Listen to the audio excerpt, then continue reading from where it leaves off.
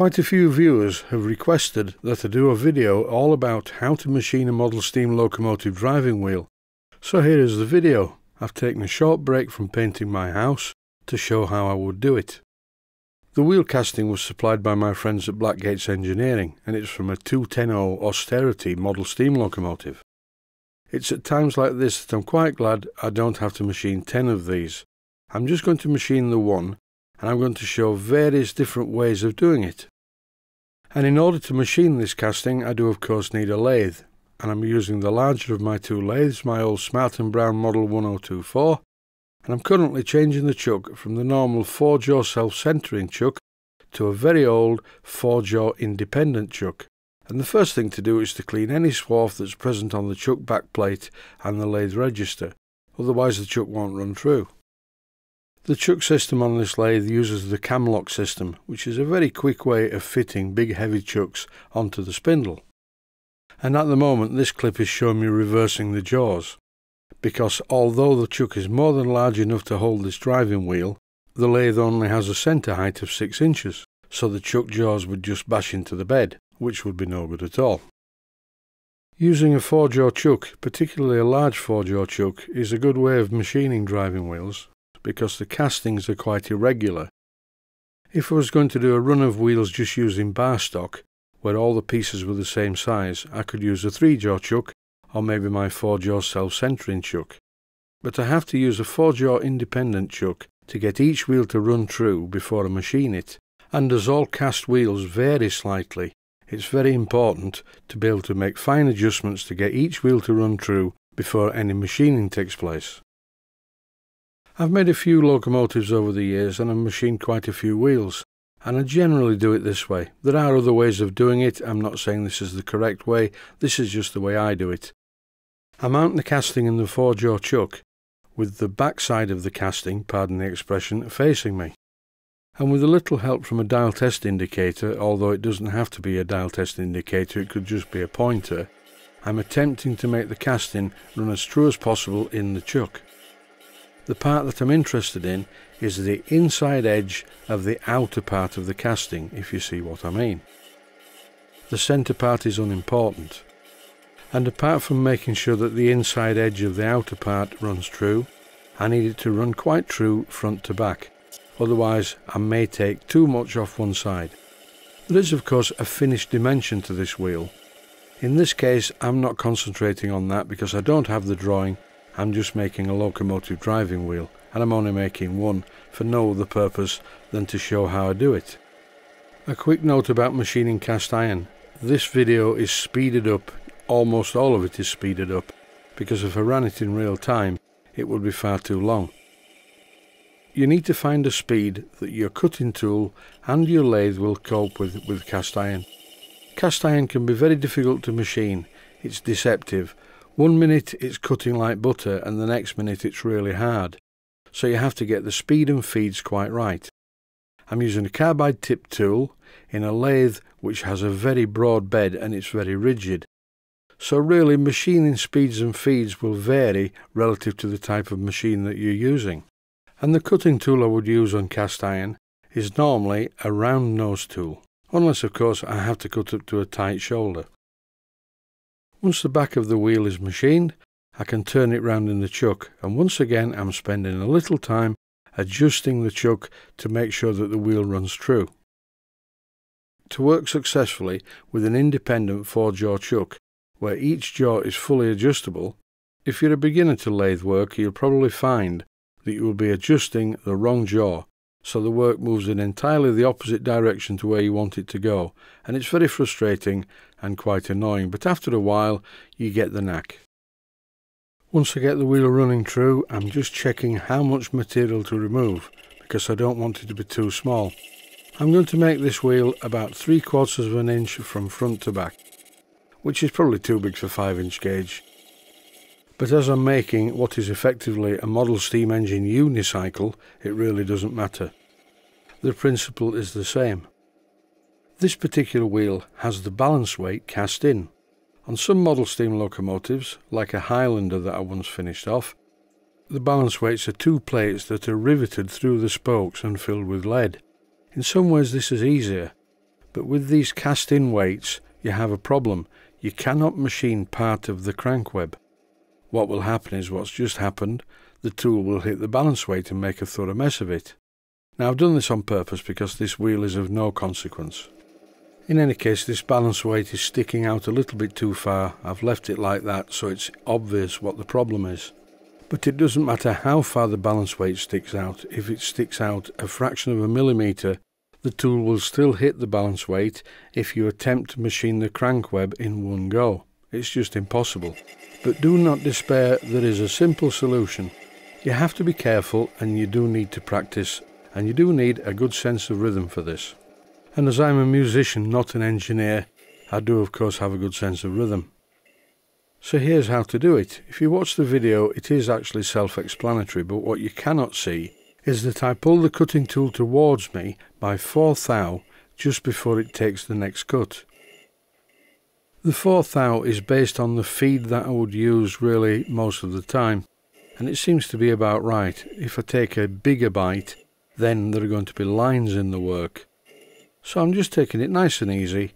4th thou, pull it past the work, slide it back. Another 4th thou, pull it past the work and slide it back, and so on and so forth. If you get it wrong, then you will break the tool and make a mess of it, so you have to be careful.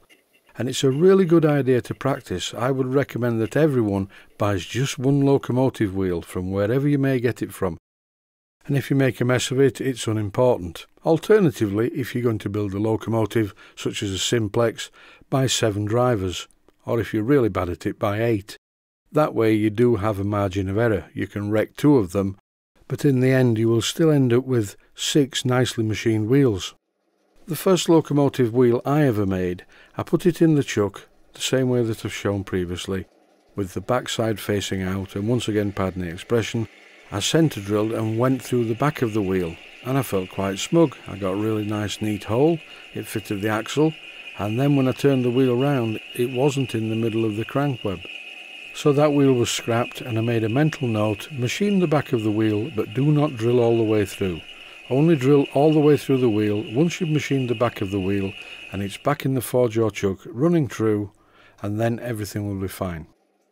And here I'm doing just that. You've seen me centre drilling the front of the wheel, followed by drilling it just under the size that I want it to be, and I'm pushing a reamer through now, which gives me an accurately sized hole through the centre of the wheel. To get the size right, you need to run the reamer quite slowly through the hole, not too fast. The faster you run the reamer, the larger the hole will get.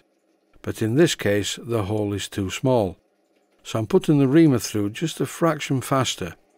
And now the axle should be what's called an interference fit. And this would be fine. You could press it in using a large bench vise, but I prefer the Loctite method. How well I remember the first time I pressed a wheel onto an axle. I had it in the bench vise, I was putting far too much pressure on it and the wheel cracked. So that was no good, so I made another. In those days I used to make about 3 of everything before I got it right. What I'm doing at the moment is showing an alternative way of making a hole through the centre of a wheel. I'm using a boring tool and I'm taking a very, very fine cut. It's actually squealing a little bit.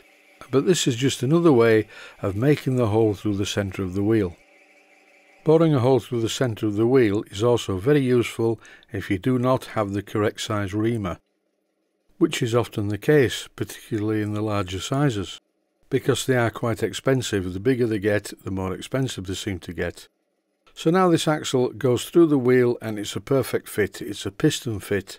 If you're using a Loctite retaining compound such as 638, you do need a little bit of space between the axle and the wheel, not a lot, a very, very tiny amount, to accommodate the Loctite. If the engineering is too good, what's going to happen is when you put the axle into the hole, it's going to push all the Loctite out and you will not get a strong bond. The rest of the machining operations I do on a mandrel. And if I'm making a full wheel set, all the tread machining operations are done at the same time on a mandrel. This was a mandrel that I used for some locomotive wheels I made a while back. And I made this in a collet chuck, and it was very accurate in the collet chuck, and if I fitted it back into my collet chuck, it would still be accurate. But the problem is, most people will not have a collet chuck like I have. It's a really big thing. So, I'm going to show a different method. I'm going through the motions of fitting this, and you'll see that it's not true at all. The wheel's wobbling all over the place. It's a bit worse than I remember it. Just watch this. See what I mean? It's not really what I need it to be. So I'm going to do it a different way. I put a piece of bar in the chuck, and I do know that this chuck is accurate. I don't know why that mandrel's not running quite as well as it used to do. And what I'm doing is centre drilling this piece of bar, because it's vital that I put a live centre in the other end to support the work.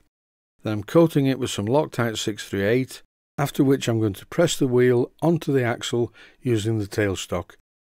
I simply bring the tailstock up to the work, lock it in place and turn the hand wheel, and the quill comes out and presses the wheel firmly onto the axle and keeps it in line, like this. By using the tailstock as a press, I make sure that the wheel is firmly pushed up against the chuck jaws.